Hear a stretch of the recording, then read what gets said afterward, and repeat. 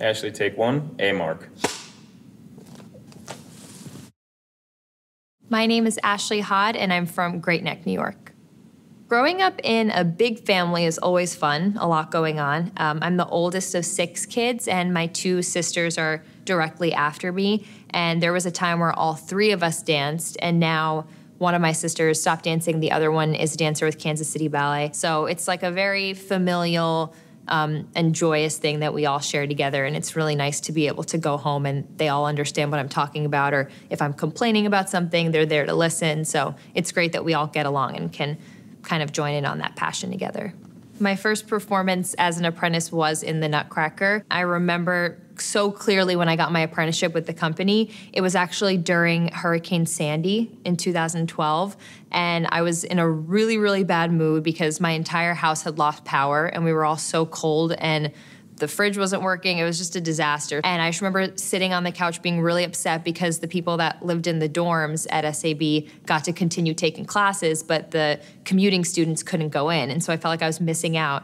And I remember getting a call from Kay Mazo, and I went into the bedroom and she had told me that they needed dancers for Nutcracker and that I would be able to start on Tuesday. And so my whole family went from being so upset to being so ecstatic, and it was just the best day. And I actually still have that voicemail from Kay asking her to call me back, and from time to time I'll listen to it again, and it brings back all those memories.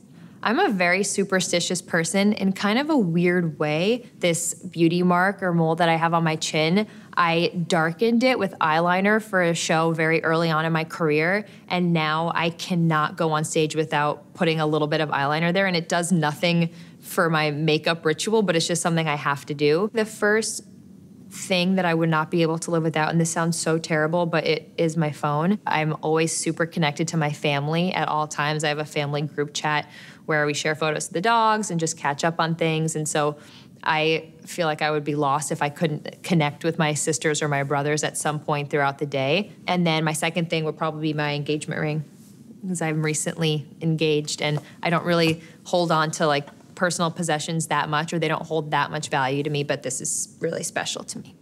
My guilty pleasure would probably be a couple of things. Number one, Krispy Kreme donuts I love, and I can never eat just one. I have to get like a half a dozen or a dozen and eat as many as I can in one sitting, like usually till I feel sick. Guilty TV show would be the Kardashians for sure. I'm obsessed. My fiance Andy will pretend like he doesn't care when I'm watching it, but then he'll walk by the hallway and stop, and then he'll listen and then ask a million questions about each of them.